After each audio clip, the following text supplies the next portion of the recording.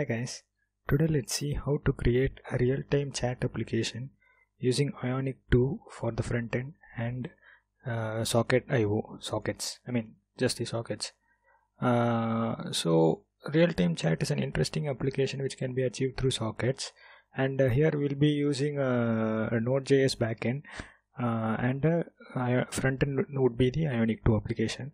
So let's get started. First we'll write the backend. So I'll create a directory Ionic 2 chat server and I'll cd into that server. Okay, and I'll npm init to create a Node.js project.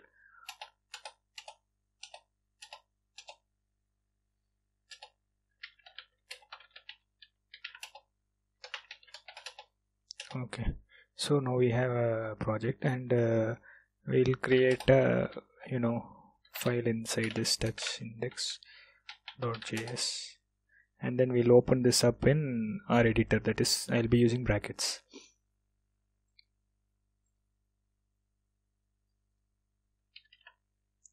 Ionic 2 chat server. Okay, now we'll start writing the code here. The dependencies we'll be using here is the socket.io. So I'll go ahead and install that one first. So npm install socket.io save. Okay, let's let this get installed. Meanwhile, we'll create the front-end application in Ionic 2 as well, since Ionic 2 usually takes up a bit more time to finish installing the node modules. I'll just start that up now itself, so that by the time we finish writing the server, we'll have a front-end app.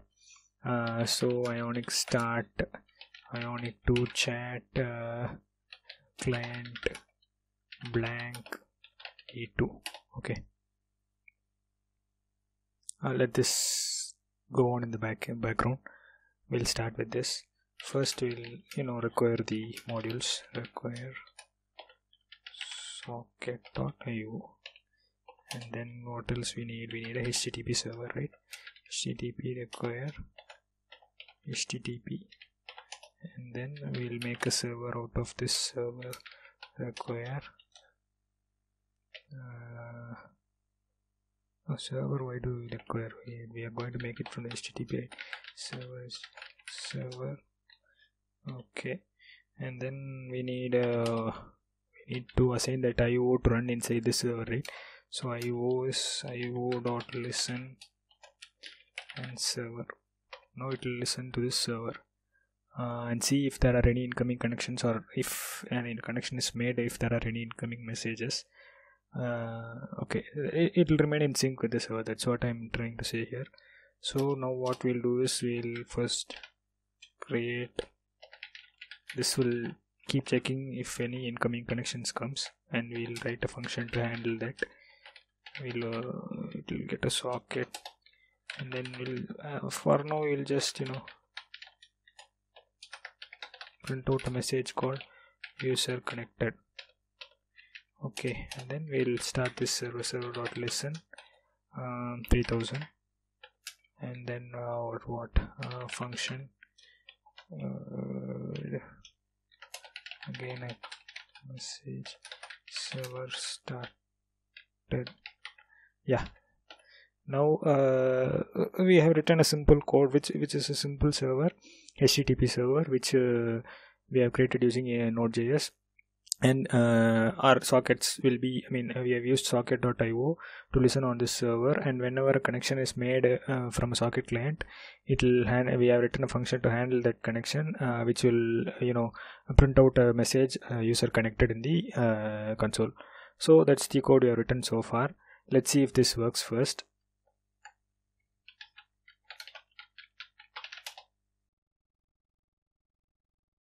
Whether the user is connected or not, because we need a client that makes a call to this server, right, using the sockets. So first we'll get started with the writing the client application. The client application will be using Ionic 2 to wire it up. So let's see if that has actually it's still installing. So maybe I'll just go ahead and pause this video, and then once the node modules are installed, I'll once again resume the recording so that you guys can have a smooth video without waiting along with me for this installation.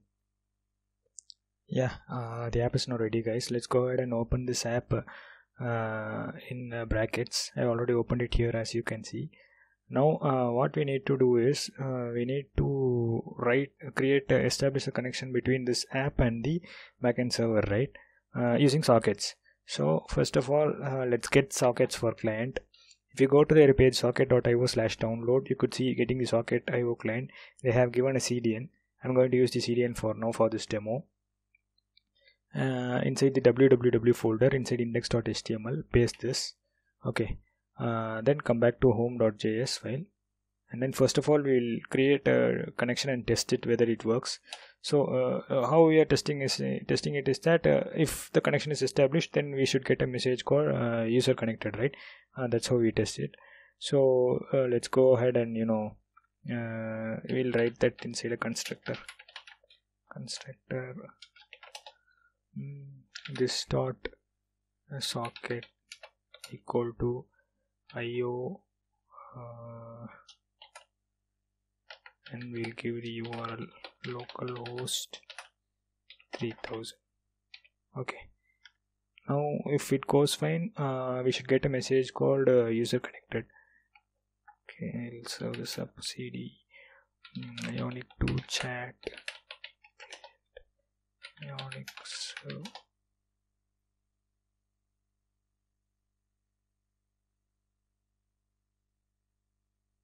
Okay, here it started up. So here we should get, as soon as the browser opens up and the thing loads, we get a message called user connected, right? So what this literally means is that we have established the connection from the front end to the server using sockets. Now let's see how to transfer a message from this front end to the back end instantly. I mean front end to another front end instantly with the help of this server and with the help of sockets.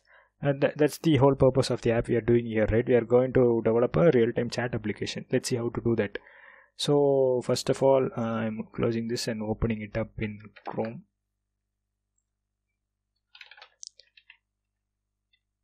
This is not actually one of the process. You could use any browser. Okay, now I'll do the front end. I'll remove the card first, and then in the place of the card I'll have a input function ion input type equal to text, and then ng model, it should have ng model, right?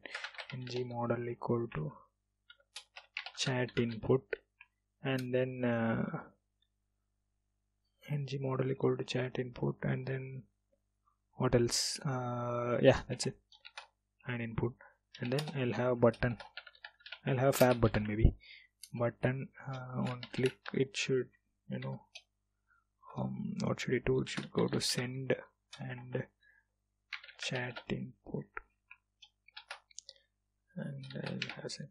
Okay, now I have created a input field and a button. I'll type some message in the input field, and once I click the button, then the message should get transmitted. That's my idea here. So I'll wire this up to a method here. Okay, how I'm going to do that is, first of all, let me create the chat input. I used that model there, right? So I'm just creating it with a blank, initializing it with a blank in the constructor. And then what should I do? I should write a send message. Send, receive the message, and then check if the message is not equal to blank. If the message is not equal to blank, I need to use the socket and then emit this message, right? This dot socket dot emit, and then I'll use a message, and then I'll emit my message. Okay, Then I'll go ahead and clear the chat input and make it clean again. Okay, now I have a send method to send the message. Now whatever message comes to this application, I should have a incoming sort of a handling to a function to handle the incoming messages, right? So I'll go ahead and write that in the constructor itself. Before writing that, if you had seen my camera tutorial, you would have noticed that I used a concept called ngZone, right? Zones are useful, guys. Please read it up in the documentation. Zones are especially useful when you want to do something outside of Angular, then come back to Angular and then update the DOM or something. So I'll be using zones here also. Import ngZone. You would have by now understood why I'm using this, because I need to update each and every time a user sends a message. I need to update it into the DOM, right? So Angular 2/core. Okay. Now I'll write a static get parameters return ngZone. Okay, now I'll write ngZone here. This dot zone equal to ngZone. Okay, I'll have one more array, maybe this dot chats equal to empty.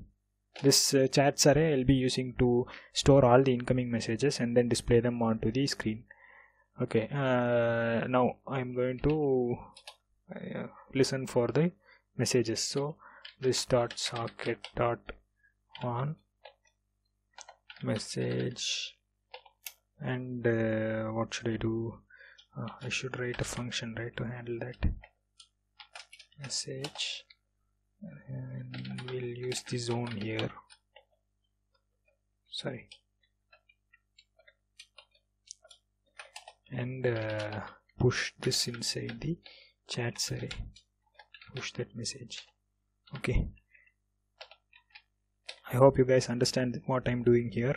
I'm listening to the messages incoming to this application, and then pushing those messages inside the chats array so that it could be displayed on the front end.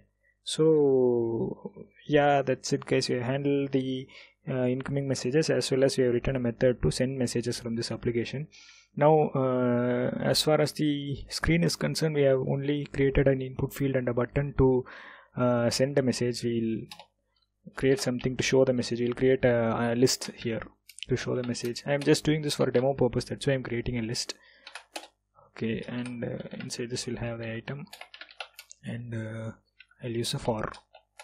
For should start with asterisk, and g4 message in, not in, off, message of chats, right? Yeah, chats.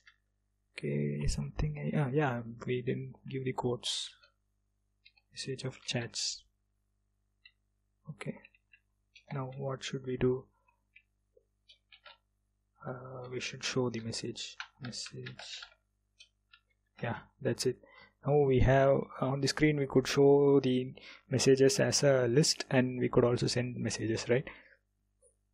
Okay, now that we have the front end ready, let's go back to the back end and do some tinkering on that, so that backend server should respond to messages, right? So we'll do that now. We'll open up our backend to chat server, save this, and then go here.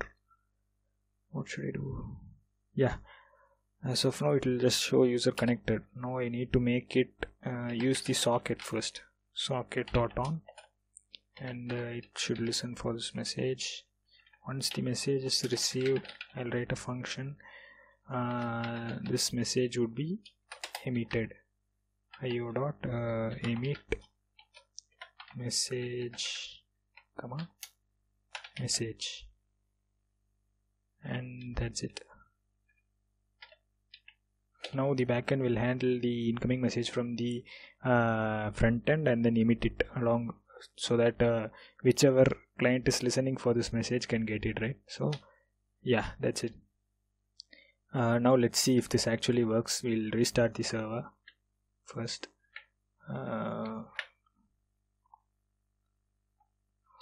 what should I do? Yeah, node index.js server started and the user connected, because you already opened this up obviously.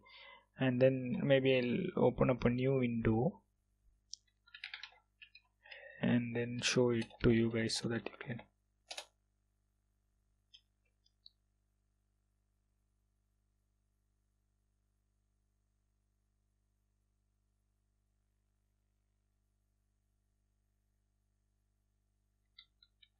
typing hi here.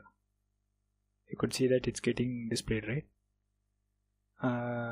Okay, now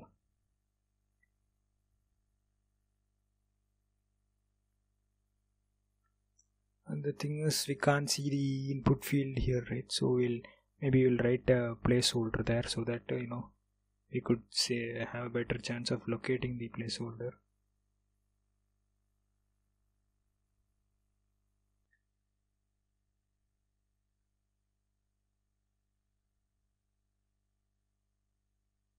Placeholder equal to, I'm sorry guys, since I'm using Unity for my UI thing, desktop environment, I think it eats up most of my GPU's CPU, and that's why it's getting slow, I think.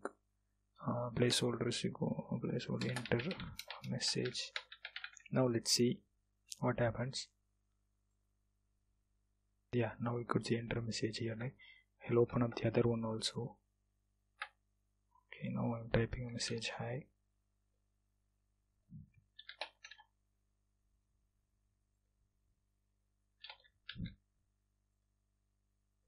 You could see it, right? It's almost instantaneous. So this is how you write a real-time chat application using, this is not exactly a chat application. This is how you transmit messages in real time using sockets and in Ionic 2, guys. Now if you as you might already you might have guessed that these messages won't be stored anywhere, right? So if you can hook it up to a MongoDB or any other DB for that matter, you could persist these messages and make them available whenever the user opens them up. And if you add an authentication or a system along with it, you could maybe have your own authentication and maybe styling along with it. You could have your own WhatsApp or instant messaging application ready. Maybe I could show that to you, or you just, if you want me to do that, kindly drop a comment and I'll take my time and write it up. So yeah, that's it guys. This is the thing I wanted to show, share with you guys. I hope this video was useful to you guys. Please subscribe to my channel and encourage me so that it would be the best. It would be the best motivation for me to make more videos like this. Yeah, that's it guys. So I'll be writing a detailed tutorial about this on my blog, and you could find a description below this video for my blog. You could find a link to my blog in the description below this video, and also whatever code I have written so far, I'll post it up on GitHub, and you could find a link to that GitHub repo on my blog.